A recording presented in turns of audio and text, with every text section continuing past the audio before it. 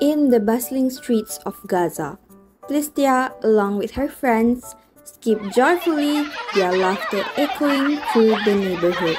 Isn't today just perfect, Plestia? Absolutely! It feels like nothing can break our spirit. Plestia's voice rings out amidst the playful banter. Come on, let's race until we reach our house. You're on, but I'm going to beat you this time. Their footsteps quicken as they take off, laughter trailing behind.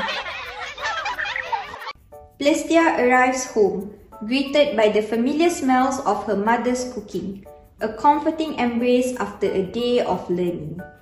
How was your day, dear? It was amazing, Papa. I learned so much at school today. Miss Noor taught us about Palestinian history and I can't wait to tell you all about it. That's wonderful, Plestia. Education is the key to our future. Never stop learning. Your father is right. Knowledge is something no one can take away from you. And remember, we're always here to support you in every step you take. No matter what happens, we will always be here for you, my dear. Her mother's words were a blanket of comfort, wrapping her in a sense of safety amidst the uncertainty. Suddenly, under the cloak of night, the sky erupts in flames as Israeli soldiers attacks rain down on Gaza, shattering the peace of Plestia's world. The once vibrant streets now echoed with the sounds of destruction, sending waves of fear through Plestia's heart. Plestia's voice trembles with desperation as she calls out for her family amidst the chaos. Mama! Papa! Where are you? Determination burns in Plestia's eyes as she frantically searches for her parents amidst the chaos, her heart pounding with fear. I won't give up. I have to find them. Her resolve is echoed by the survivors around her. We will get through this together. We have to. Plestia keeps looking for her parents, not giving up even when it's hard. Despite the devastation, Plestia found strength in the solidarity of her fellow survivors. Their resilience was a beacon of hope amidst the chaos. She also decided to further her studies despite what had happened. Years later, Plestia stands on the stage, her achievements celebrated by those around her. It's time for the world to hear our stories, to see the strength that lies within us. Our voices will be heard. Our stories will not be forgotten. Every moment captured here is a piece of our truth, a testament to our resilience. It's not just a story, it's our reality. With every post, I aim to shine a light on the unseen, to give a voice to those silenced by conflict. It's humbling to see our stories resonate around the world. There are risks, yes, but if telling the truth means putting myself in danger, then so be it. The world needs to know what's happening here, and I'm not turning back. Plestia was seen interviewing people around Gaza. This is my mission, to capture the truth. This is my mission, to share the reality of life in Gaza with the world. This is my mission, and I won't rest until justice is served. One day, Plestia strolls through her neighborhood, her heart heavy with the weight of the suffering around her. Suddenly, Plestia hears screams for help and begins searching for the source. She looks around, determined to find the source of the screams. My step faltered as I stumbled upon a scene that would haunt my nightmares. An Israeli soldier was forcibly dragging a Palestinian woman. Anger boiled within me, but I stood frozen, outnumbered and powerless. She watches in shock as the soldiers overpower the woman and drive away. The woman was making a valiant effort to retaliate and get away from the Israeli soldiers. Given that the troops were armed and that there were many of them, it was evident that their efforts were in vain. Please, let me go. I have a baby with me. How can you guys be so cruel toward us? Shut up, girl. Just follow us silently. I don't give a damn about your begging. This cannot be happening. I need to follow them. Time is a thief. I need to be fast. Vroom vroom! Plestia stealthily follows them in her vehicle. She is intrigued by their whereabouts and the fate that awaits them. The van takes them to an area that appears to be abandoned and silent. What kind of place is this? Why are there so many jails? Plestia's curiosity remains unanswered as she tries to figure out what kind of place this is. Plestia witnessed the Israeli troops dragging them to confinement area by force. They mistreated everyone, including young girls and children. Plestia decided to hide behind the bush, since it was the only safe place she could think of to examine what was going on there thoroughly. The victims were subjected to severe physical abuse in the confined area. The bulk of the ladies in the cell had severe injuries, including wounds and bruises all over their bodies. They were all afraid, yet remained optimistic about help. The Israeli soldier spots movement and shines his flashlight in Plestia's direction. Plestia quickly hides behind a rock. Halt! Who's there? Plestia hesitantly emerges from behind the rock, looking both curious and frightened. I cannot allow unauthorized individuals to roam freely near our base. You will come with me. Please, I'm harmless. I will leave. I promise.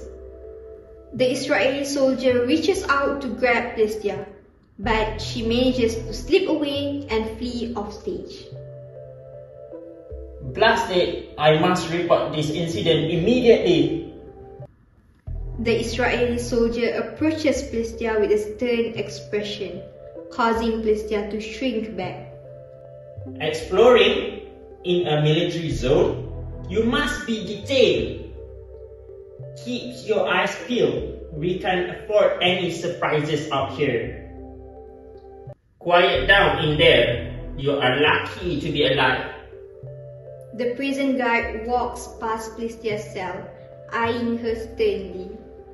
You, new girl, wash yourself. Disruptive behavior won't be tolerated here. Yes, sir. I will be quiet. The prison guard continues his rounds, leaving the prisoners in tense silence. In the depths of despair, amidst the shadows of captivity, a beacon of strength emerges. Plestia, her face illuminated by a faint shaft of light, embodies resilience in the face of adversity. What if they never let us out, Plestia? What will happen to us? We will get through this together. Stay strong. Outside the prison walls, cries for justice grow louder. In the streets, Plestia supporters gather, a sea of determination and defiance. Plestia stood up for us, and now it's our turn to stand up for her. We demand her release. Bring Plestia back! We won't stay silent! On social media, the digital landscape becomes a battleground for truth and freedom. Hashtag Free Plestia becomes a rallying cry, echoing across cyberspace. The world is watching. We won't let them forget about Plestia. Behind me, you can see people of all ages and backgrounds united for this cause. Their message is clear. They will not rest until Plestia is free.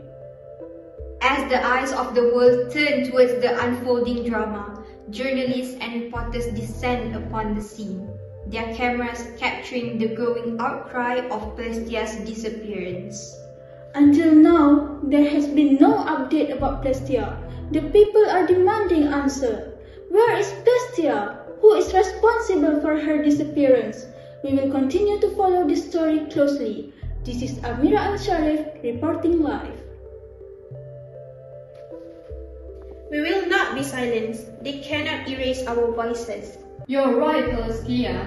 As long as we stand together, they cannot break our spirit. We have each other, and we have the truth. That's something that you cannot take away from us.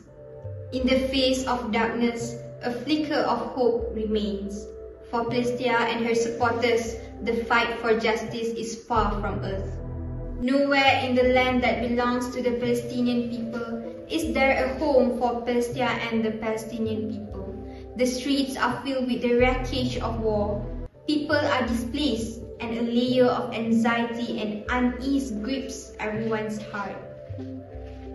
Since Plestia's disappearance, we have all been deeply anxious, but we cannot just sit back and wait. We must act and find her. We can't do it alone. Whoever wants to join us, step forward. We have formed this organization, but our task is far from complete. We must use every channel to find Plestia. Our efforts have not been in vain, but we cannot stop. Plestia still needs our help. We must keep going. We have learned that Plestia has been taken to an Israeli prison far from the city. Plestia was arrested for exposing Israel's actions in Gaza on social media. This is just the beginning of our fight. We must continue until Plestia returns safely. After a long search and negotiation, Plestia was finally found in an Israeli prison, and the Palestinian and Israeli governments held a meeting on the issue of Plestia. We must address the situations. Global pressure is mounting, and we can't delay any longer. We could consider releasing Plestia and some Palestinians. But we need the Palestinian government to release Israeli soldiers and prisoners in return. After a long period of waiting and negotiations, it is like a fire burning the hearts of the Palestinian representatives and people. We can't give in easily, but we also can't let our people suffer. After intense negotiations, the Israeli government agrees to release Plestia and several other Palestinians. In exchange, the Palestinian government releases multiple Israeli soldiers and prisoners. The pungent smell of disinfectant mixed with the stench of blood ran through Plestia's nostrils, and the agonizing wails of the injured in the hospital, along with the cries of the victims who had lost their families, sawed at Plestia's insides like a broken knife.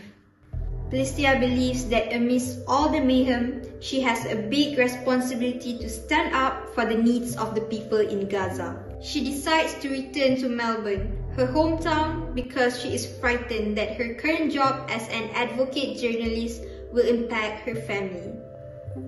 Hello, Uncle. Can you help me with my visa? I think I'm going back to Melbourne. Oh, Plestia, of course, I would. I also will try to help you to pursue your intention here. Alright, Uncle. Thank you very much. Plestia begins packing all her belongings and moves to Melbourne the next day. Plestia continues her mission to raise awareness about the issues in Gaza by organizing seminars and speeches to educate communities and share her experiences. She hopes that her voice is heard and that the rest of the world is aware of what is going on in Gaza and among its people. In Gaza's heart, where shadows start to grow, the children play, though their hearts are heavy and slow. In streets of stone, where silent tears do flow, they dream of peace beneath the twilight glow.